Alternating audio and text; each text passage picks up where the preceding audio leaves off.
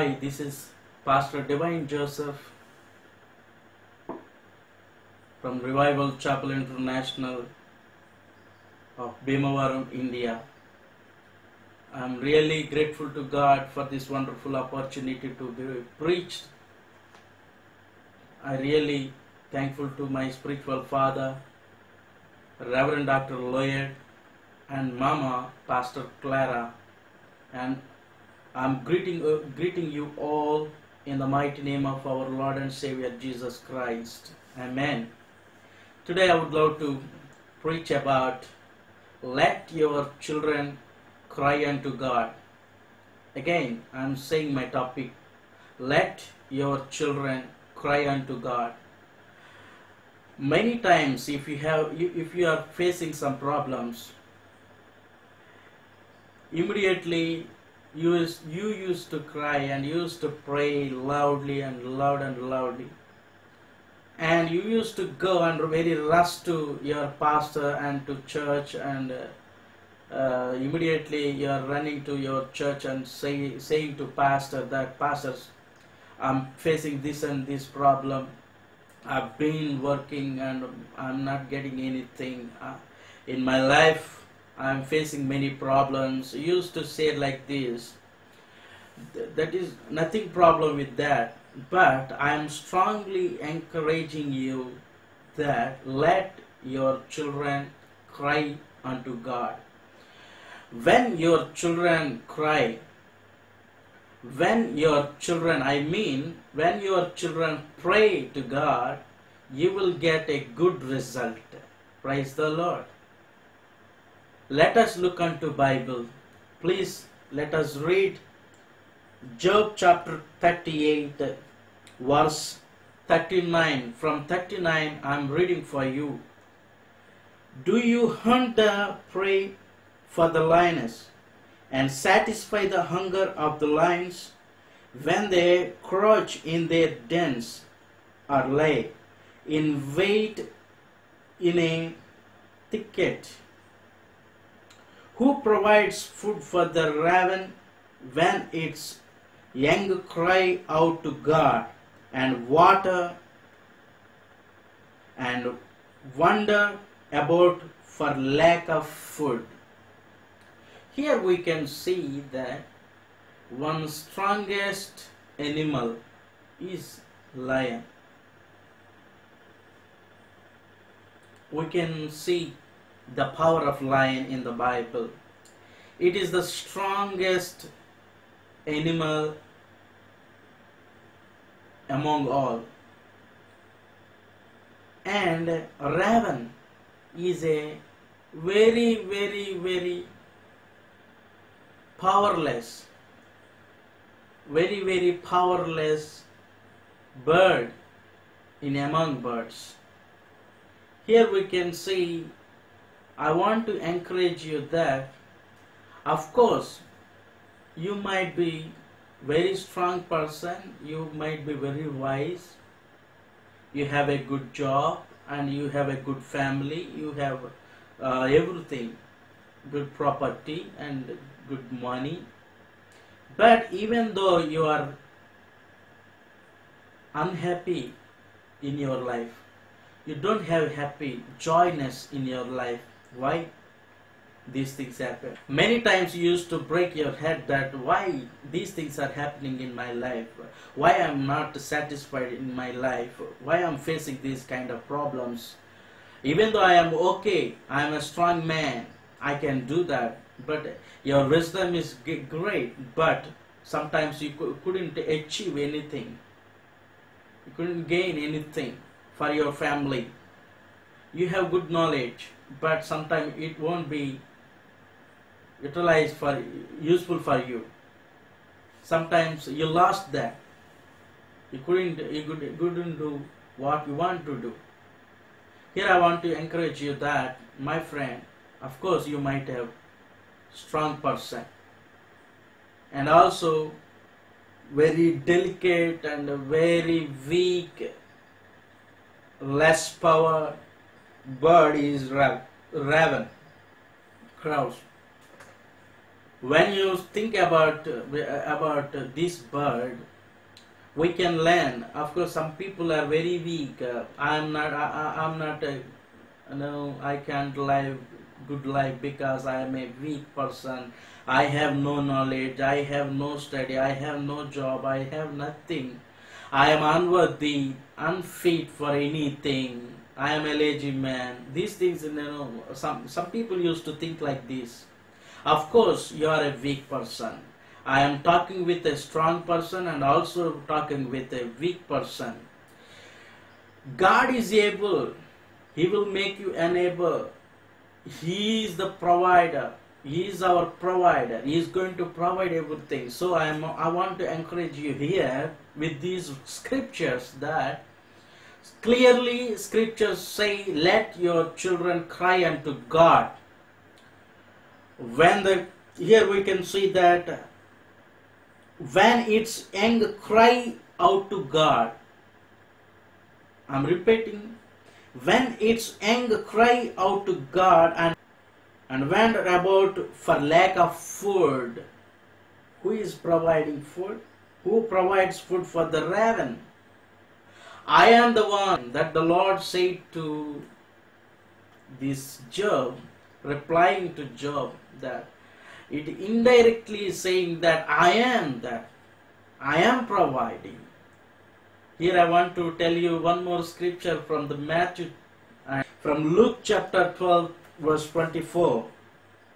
Consider the ravens, they do not sow or reap, they have no storeroom or barn, yet God feeds them, and how much more valuable you are than birds. Here I am saying, I want to emphasize this word, that how much more valuable you are than birds. How much valuable we are, more than birds, more than animals, more than trees, more than earth, anything. When God created Adam and Eve, He was well pleased with them because they are own image of God. He created in His own image.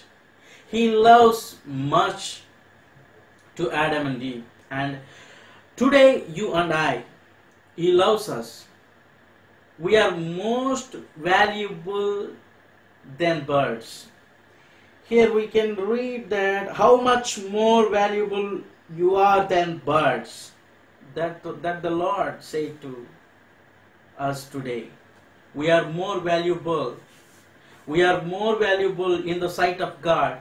You are very, very valuable person in the sight of God.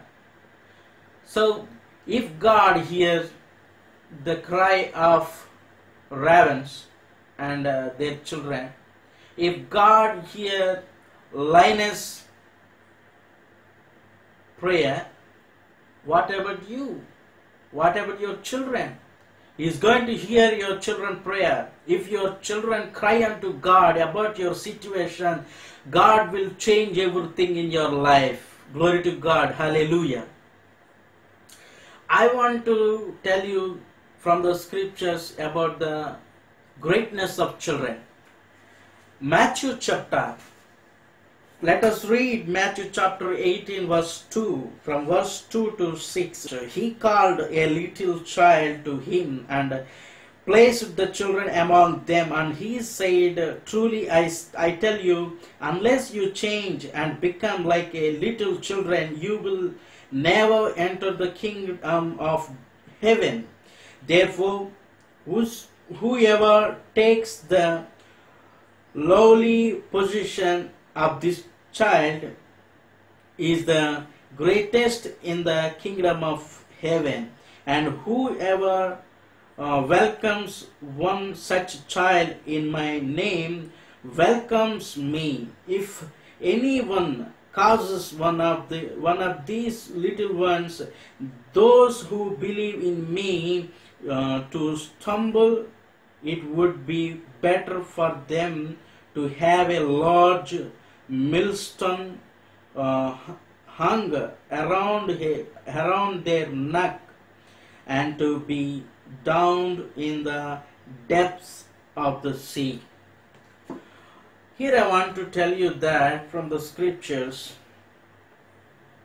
clearly Jesus was speaking with the disciples and also with the congregation, with the people who gathered there.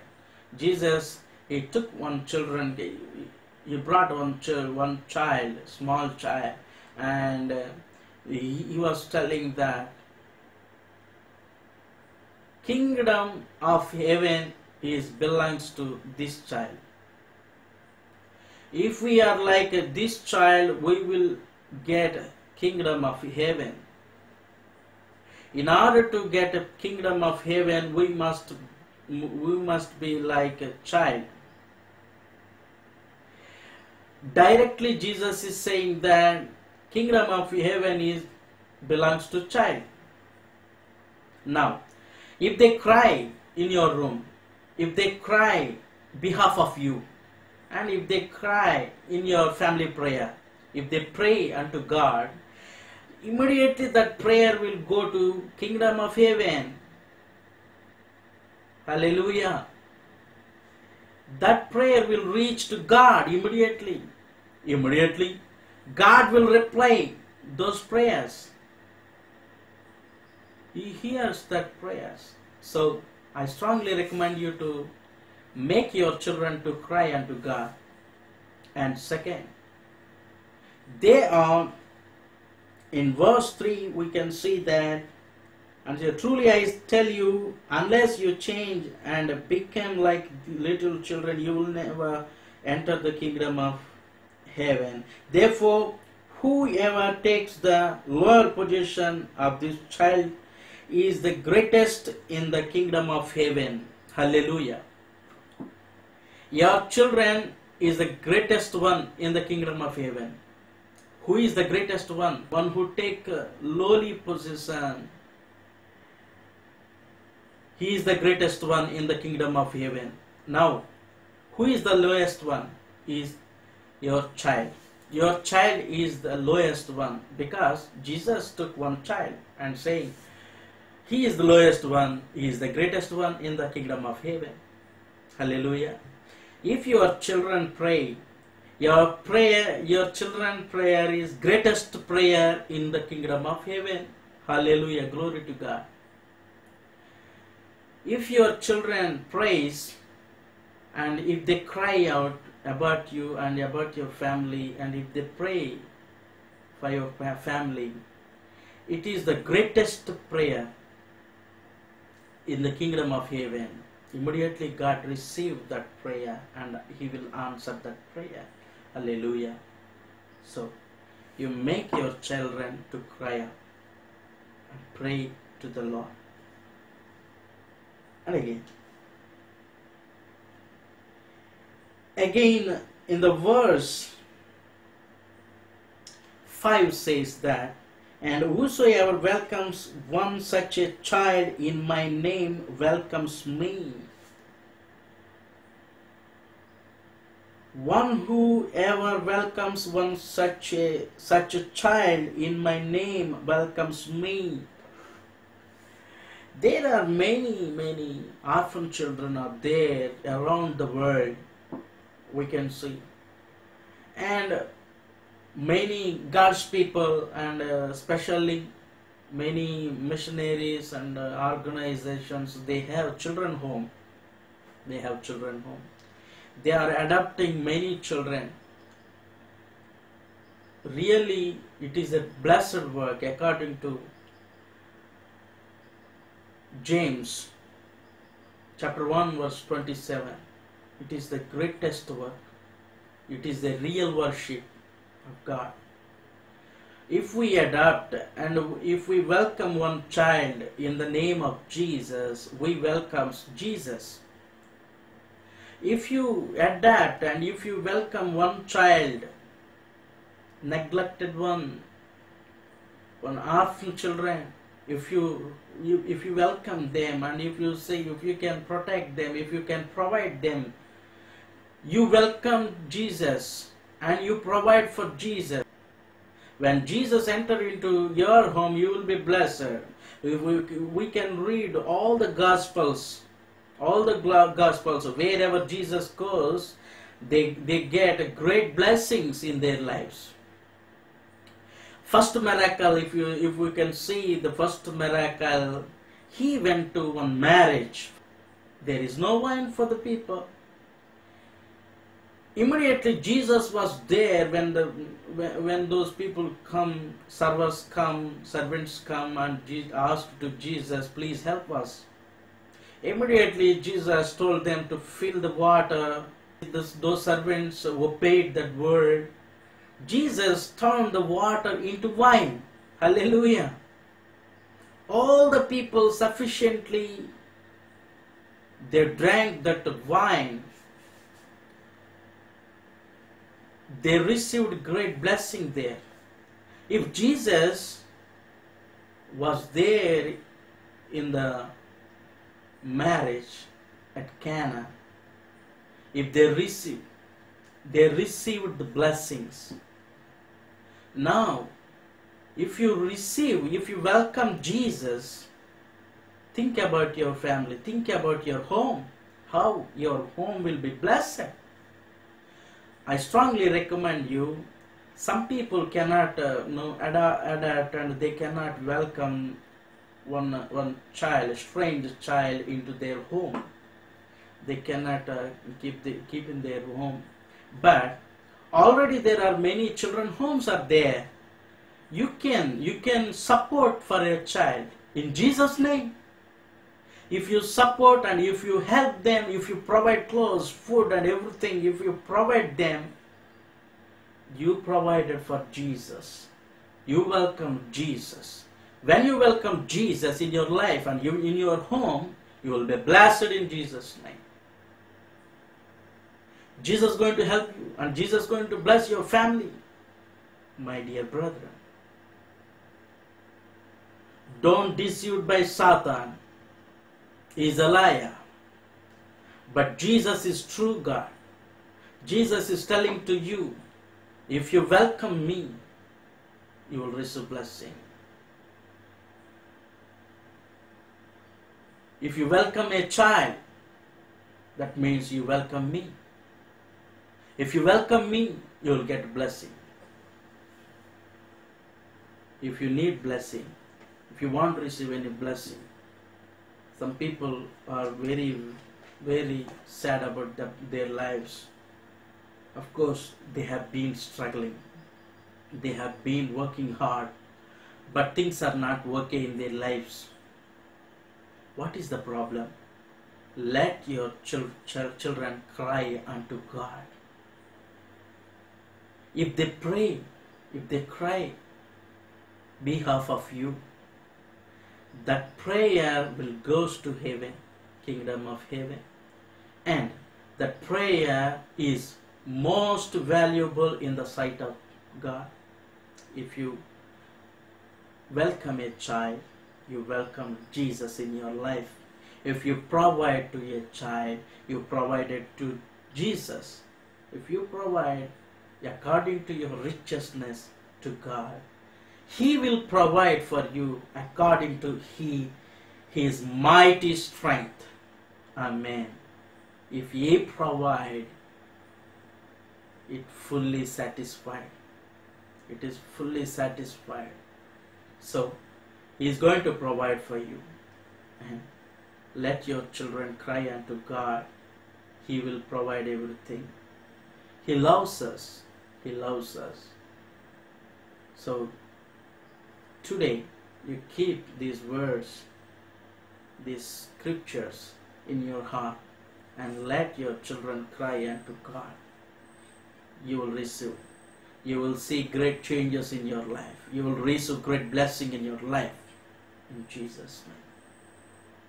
Now I am concluding my words.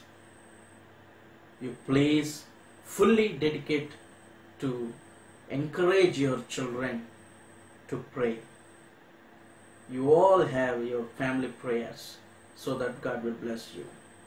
Let us pray. Dear Heavenly Father, we thank you, my God. You are an awesome God. Really, you are an awesome God. He loves us more than anything, so that you have came to this earth. You shown your love for your people. Now Lord, now we are asking those who are praying along with me, those who join with me in prayers, and those who praying that, Lord, we want to pray and we want to make our children to pray in your presence. Please bless them, bless their families, my God. You deliver them, my God. You provide them, protect their lives, my God. Please bless these children. Please bless these families. When they are asking, please let them see the greatness of you. Let them receive great blessings from you when they pray. We pray in Jesus' mighty name. Amen. Amen. God bless you. God bless our India.